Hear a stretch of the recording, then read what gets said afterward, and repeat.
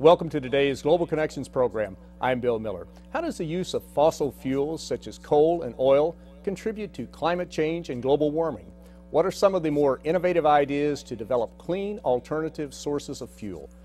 We'll be back in just a moment to talk about this and other hot button issues.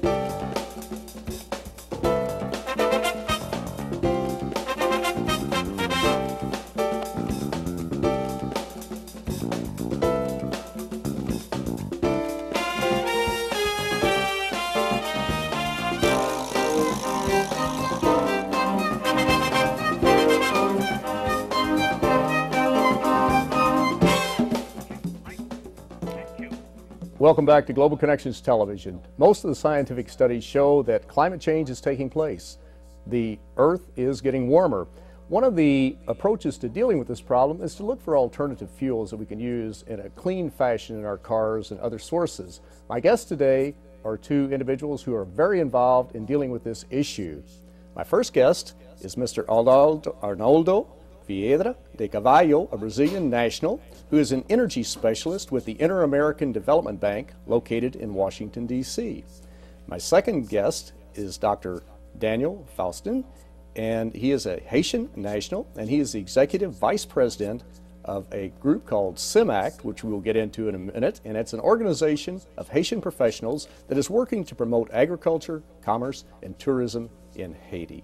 Arnaldo, Daniel, welcome to today's Global Connections program. Thank you very much. Thank you. I appreciate you being with me. We're going to get into this hot button issue of alternative energy. That is on the lips of most people around, just in the United States, but around the world. But let's talk a little bit about your organizations first. The Inter-American Development Bank.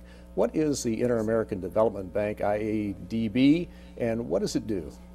Okay, it's a regional development bank, the oldest and the largest, has been created exactly 50 years ago. We provide loans, guarantees, and technical operations, grants to Latin America and the Caribbean. Last year we approved $12 billion in loans, just to give you an idea of the amount.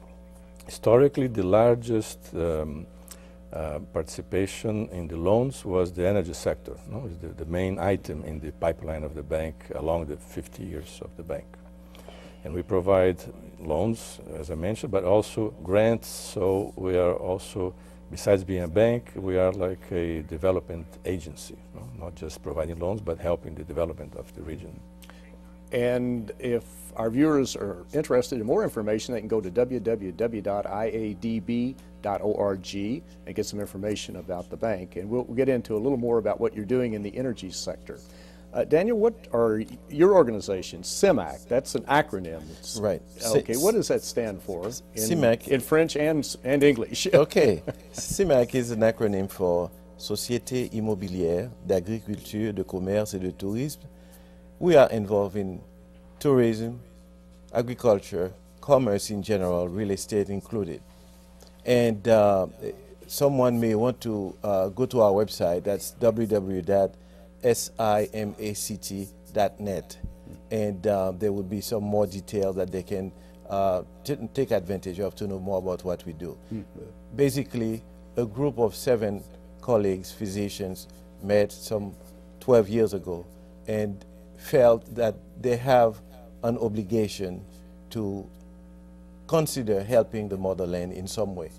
We chose the for-profit approach, and so we started investing our own seed money into a company which is now comprised of 50 investors, and each and every branch of our complete program is progressing at different paces, but we're making progress. Mm-hmm.